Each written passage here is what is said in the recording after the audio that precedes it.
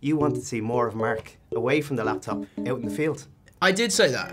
I think people really love the character of Merlin, and I think it felt like high time that you got out in the field. When did you say that? Maybe Harney is, you know, a smooth-talking double dealer on some level. Because I would have loved Merlin to have a bit more, you know, kick-ass stuff to do in the second one, because he acquitted himself well at the end of the first one. You just got annihilated. Literally really in the quickly. first second, I go, okay, Merlin's going to get his head smashed into it. He's going to lie. I know. I can see you were so cross. And who out of the boys do you think would make the best real-life spy? See, we voted you.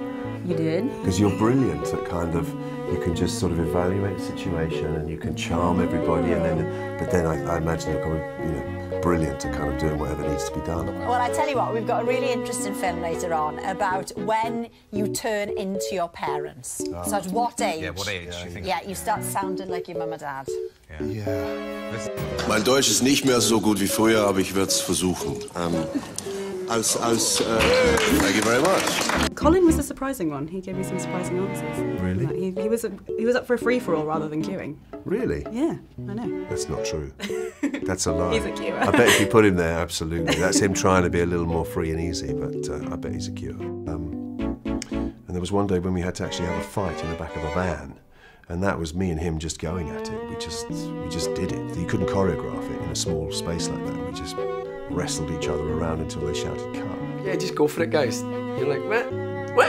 All right, okay. Sound actor, star of stage and screen. It's time for us to confess we walk on in suits. This has been going on. This has been rampant. We're all trying on each other's clothes behind the scenes. Mark, he's not on the list. Oh, he is.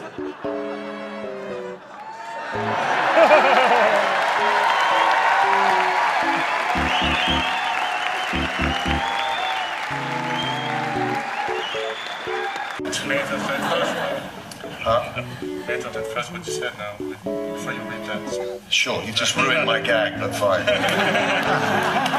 You are in just about everything at the moment. Well, it is law that I have to be featured in some way or another in every movie that's being made. Mark, punk. Did I mention the word punk? Were you a bit of a back in the day? What about punk? How do you know that? Listen, we know everything on the one show. You see what? Mark is my oldest friend out of this lot. What was the name of your band?